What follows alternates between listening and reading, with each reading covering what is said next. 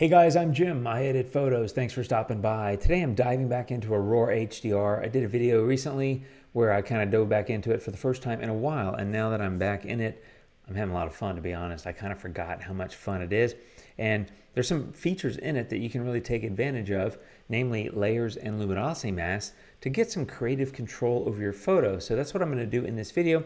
I've got 6 different images, and I'm going to make an HDR, I'm going to do some layers, I'm going to do some luminosity masks, and I'm going to show you the kind of fun that you can have with Aurora HDR. So let's get started. I'm currently in Luminar, and that's because I want to show you the images. So basically, I was taking brackets one evening in London and trying to capture some long exposures, passing cars and buses and then all that stuff. So I've got 6 different images, all of them kind of but together I think I end up with something pretty fun. So here's the first one, and here's the second one, and image number 3, you can see a bus coming.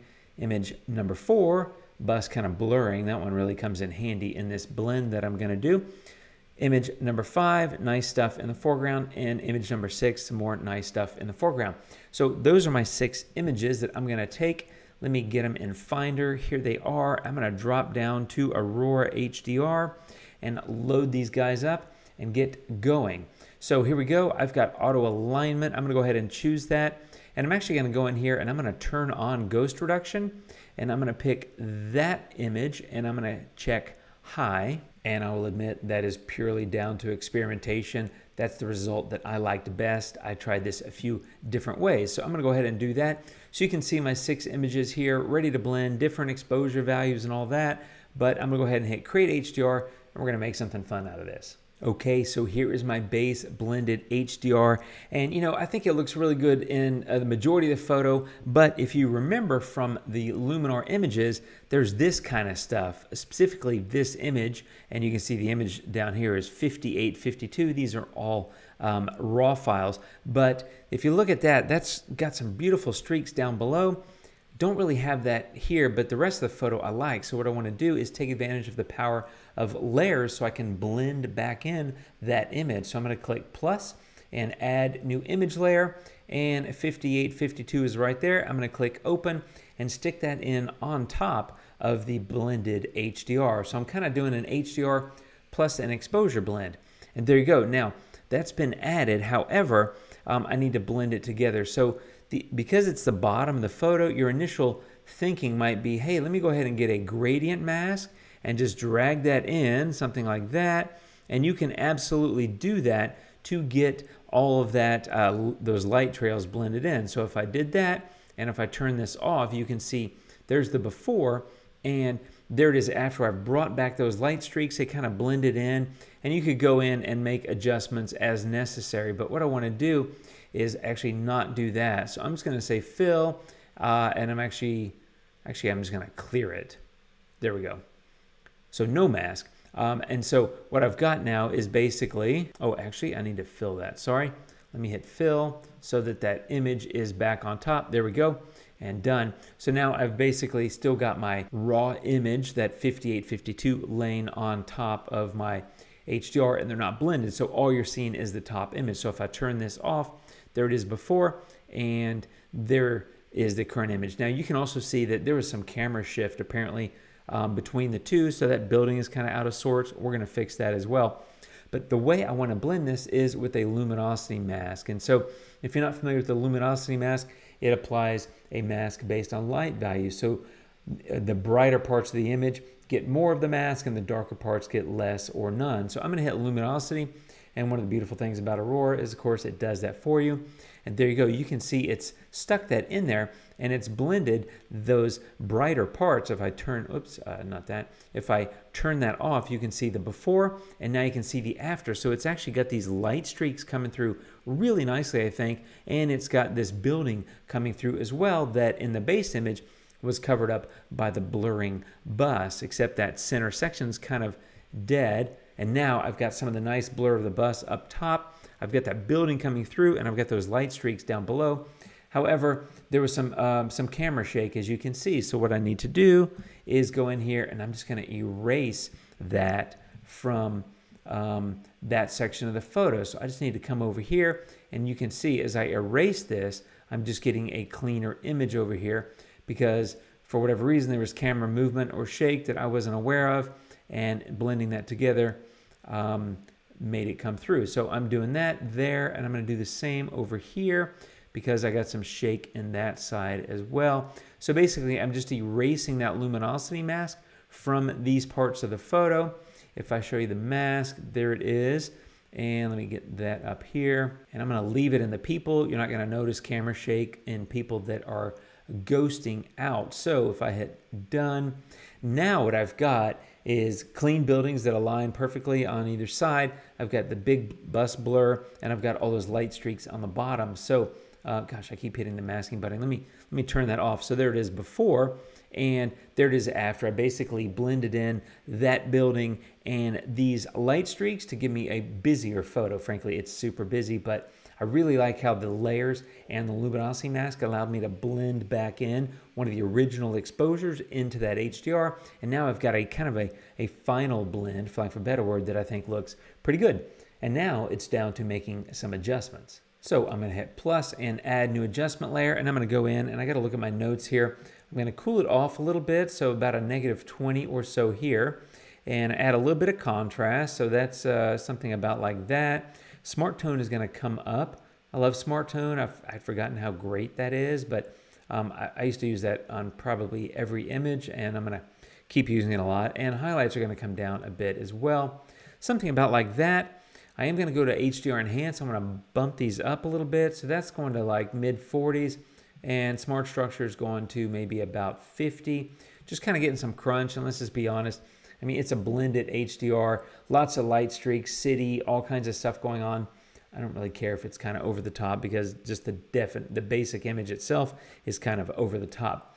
LUTs, I'm going to go choose one of my own custom LUTs that I've made, and I need to go to my desktop. I need to go to LUTs, and I'm going to get this blue hour, and I'm going to click OK and stick that on there, and that's brightened it up, giving it some color pop, which I kind of like.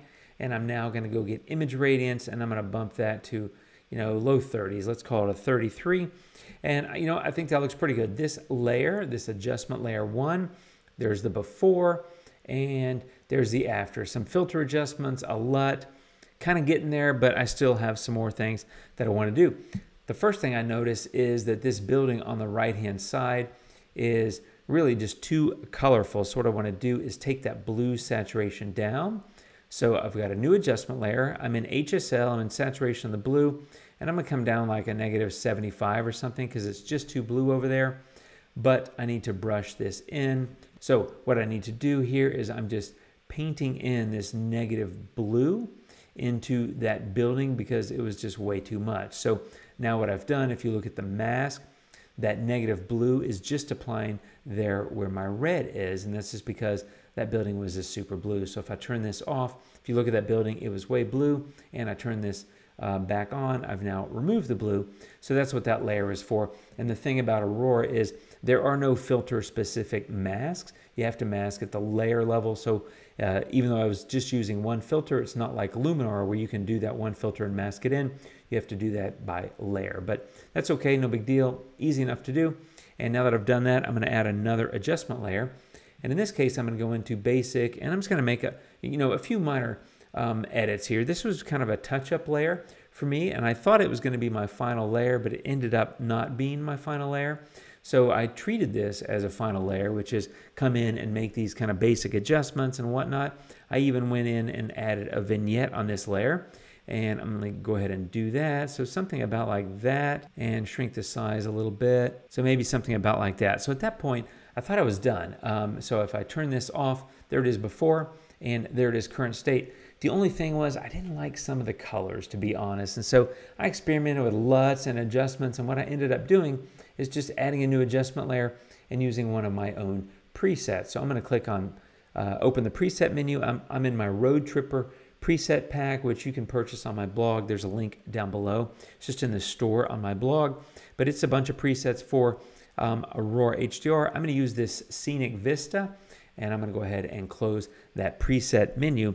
And the thing about it is, it's just a bit too much. I like it, but it was just too much. And so usually when something is that I like goes on, but it's too much, that's where I use luminosity mask again. So once again, I'm going to use a luminosity mask and apply that based on light values. It does it for me, applies it, basically based on light values across the photo. However, one of the things I wanted to do is come in here, and you got to go into the brush, but I wanted to go into this mask and I actually want to invert it so that it applies in the opposite parts of the photo. So in other words, that's what the mask looks like. This preset that I added is applying wherever the red is, right? So it's by definition, the luminosity mask was applying it to the brighter parts of the photo, which, as you can see here, are the light streaks and some of the lights reflecting on those buildings and the signs. I didn't want that. I wanted it to apply to the opposite, so that's why I went in and inverted it. And so there I go. I've just applied that. And what I want to do is, once again, actually I should have stayed in this menu. I just feel like it's too much on this building. So I'm going to hit X. X allows you to bounce between paint and erase. And I'm just going to erase this preset from the building because this preset basically added back a bunch of saturation to that negative saturation I had previously applied to the building.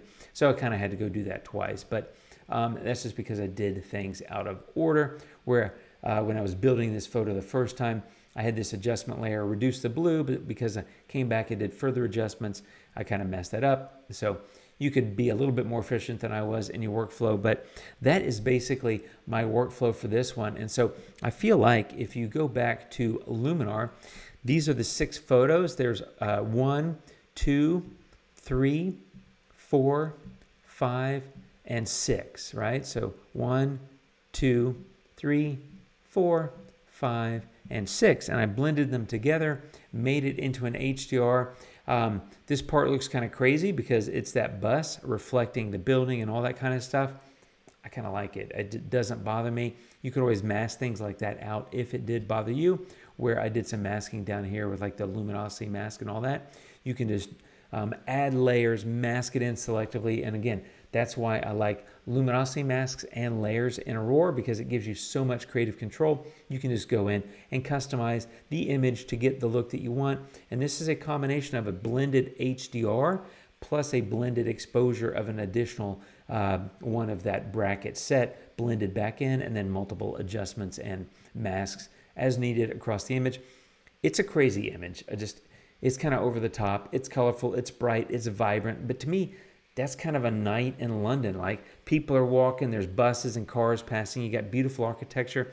I just think it all came together.